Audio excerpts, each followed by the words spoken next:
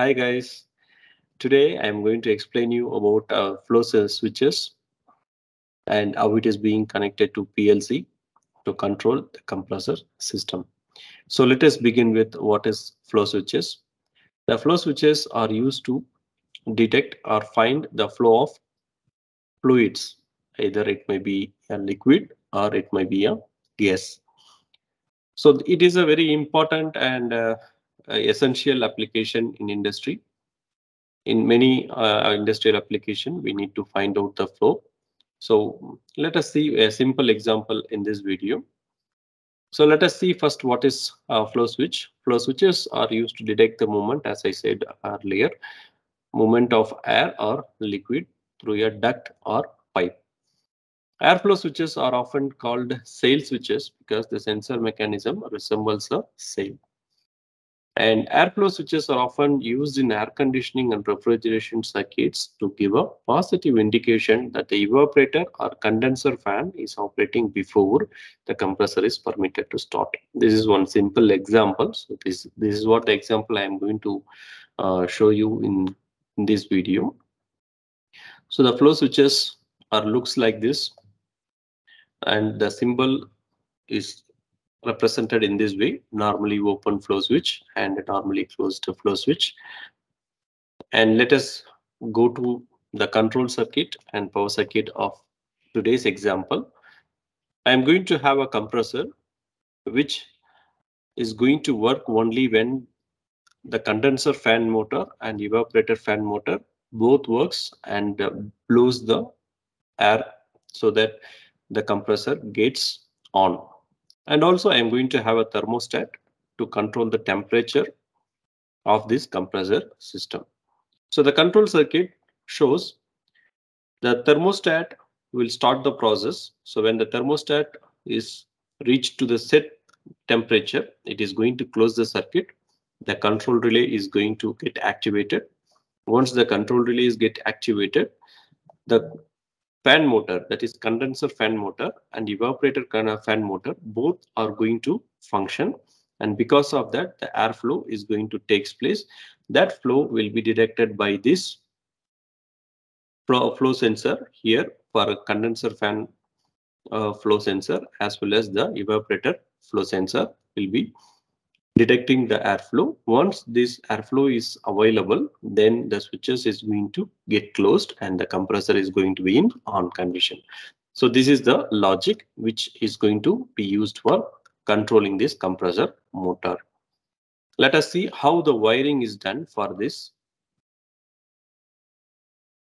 Again, I use the same Delta PLC, and I have three sensors or the switches which is going to be connected in the input module.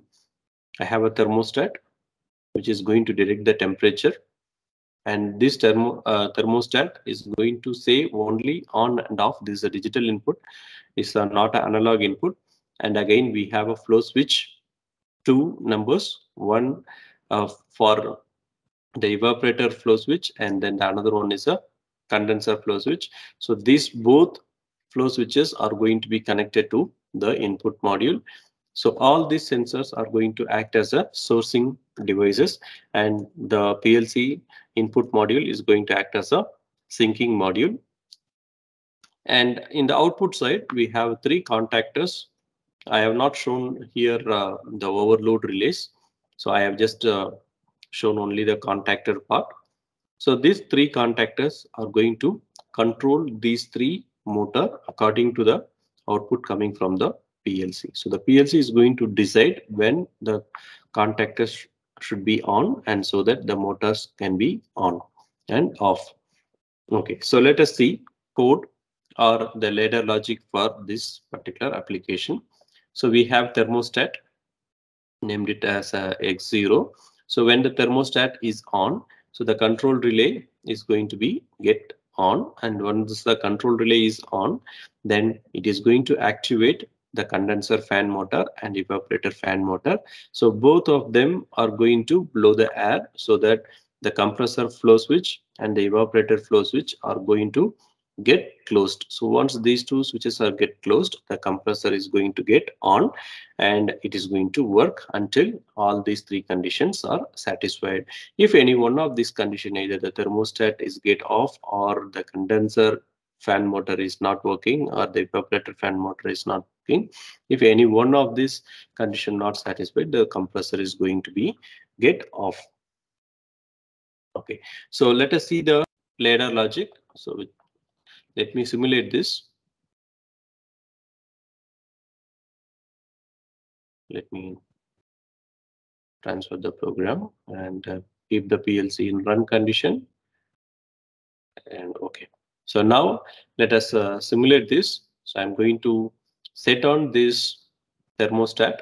So once the thermostat is on, the control relay is getting on, so that the condenser fan motor and the evaporator fan motor. So this means this condenser motor, this output from the PLC is going to actuate the contactor, and the contactor is going to drive the condenser fan motor. And here this coil, once it get energized, the output of this is going to energize the coil of the contactor, which is connected to the evaporator fan motor, so that the coil energizes, so the contactor will get closed, and the fan motor, evaporator fan motor, will work. So once these two fan motors are working, so the air will blow, so that here this compressor flow switch is going to be on, and the evaporator flow switch is also going to be on, so that the compressor is going to be get on, and the compressor is going to get run as well. So if any one of these condition failed, say for example the thermostat temperature reached the preset value,